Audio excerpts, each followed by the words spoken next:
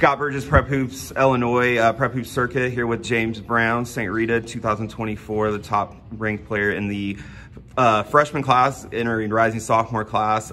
Just talk about how the event's gone here so far. You guys got a couple games in yesterday? Yep, it's been going pretty good. We've been playing good team defense as a whole, good team offense, really getting out, sharing the ball, you know, getting everybody in the spots where they can be successful and, you know, just playing good together. Mm-hmm. Okay.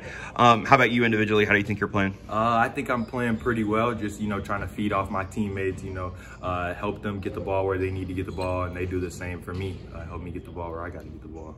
St. Rita this year, obviously unique season for everybody with it shortened, but for you guys, you were starting 4 freshmen and, you know, having a couple of sophomores get in there as well. What was it like to have such a young crew and kind of get you know, grow together? You know, it was really exciting. You know, we're a family over there, so, you know, the fact that, you know, we were starting, you know, 4 freshmen and we were still being really competitive is, you know, is a really bright thing. And, you know, we're all excited for the future, you know, Coach Roshan, Coach Harshay, you know, and everybody else.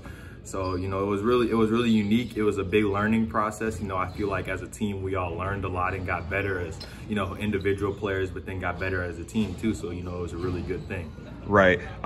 As far as you got invited to the U16 mini camp, that's what, next week? Yes. Next okay. week. What are you looking forward to about that? That's a really special opportunity for you. You know, just getting it, just really excited for, you know, getting out there and being able to learn from, you know, some of the best coaches in the country. And then, you know, get out there and play with, you know, some of the top players, not only in my class, but in the class of 2023 too.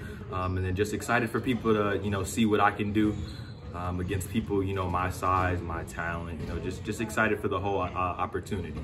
You mentioned people getting a chance to see what you can do. What can college coaches expect when they see you in June and July?